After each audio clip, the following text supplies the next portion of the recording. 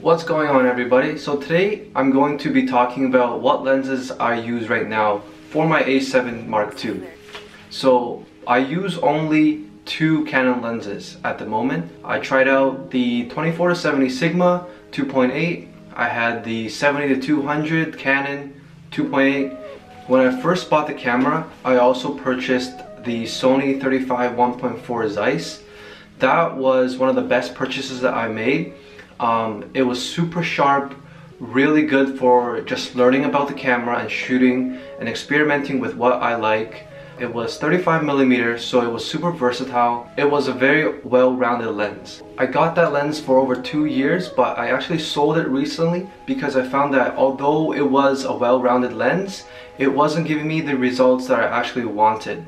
So I sold it, and I've been eyeing the 51.2 Canon for a while, ever since I started portraits, and I picked that one up for around $1,000 used. So that's the first lens that I'm going to be talking about.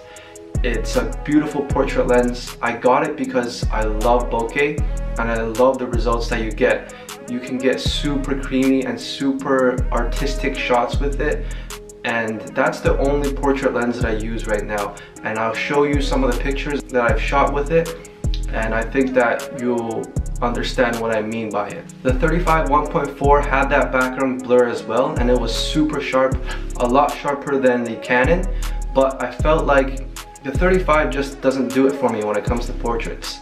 Also, I'm on a budget here, so I would love to own all these lenses at once, but it's just not possible. Another thing that I love about the 51.2 is that it has incredible low light capabilities. Especially when you pair it with the A7II body, you can get really beautiful shots even when you have really low light and no flash as well. I was actually thinking of getting the 85 1.2 Canon, but I only had one choice to make, and the 50 is definitely more versatile.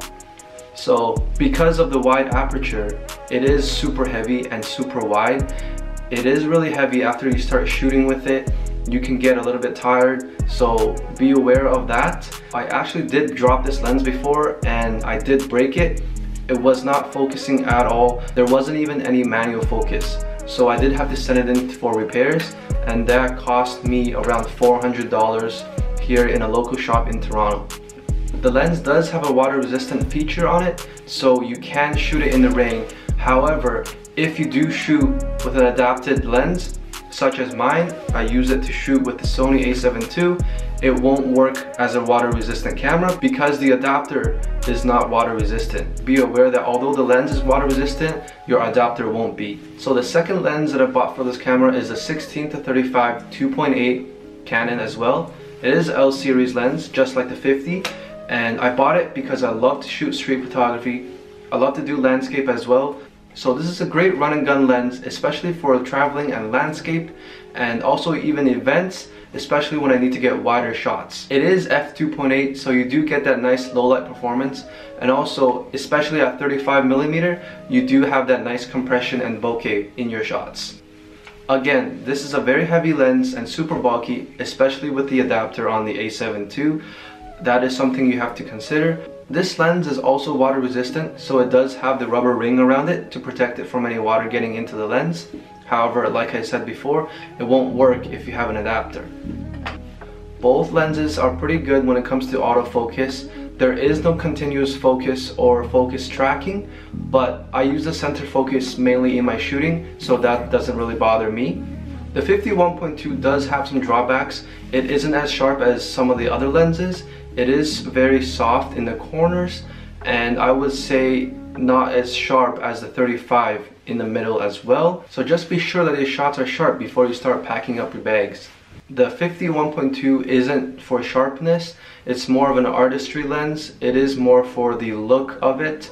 For someone like you to get this lens, it wouldn't matter for you to sacrifice some sharpness for the look of the lens. The 51.2 does get sharper when you increase the aperture to say 2.8 or f4, but I actually honestly never done that because I bought the lens just to shoot at 1.2. The 16-35 is also a very sharp lens, although at 16mm it is sort of soft in the corners. However, in the center it does a great job.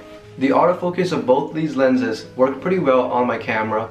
There isn't any continuous focus, but I use only the center focus point anyways, so that doesn't really matter to me. There is also facial tracking, so that does really help, and you can actually focus on the face.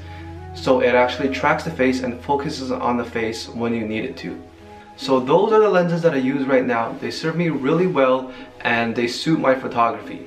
So let me know if you think this is a good setup. If you have any questions, please drop them down below. I will make sure to answer them right away. Please follow me on Instagram at JIECHXN. And don't forget to subscribe, because I'm thinking of making more videos and showing you guys hands-on how these lenses perform.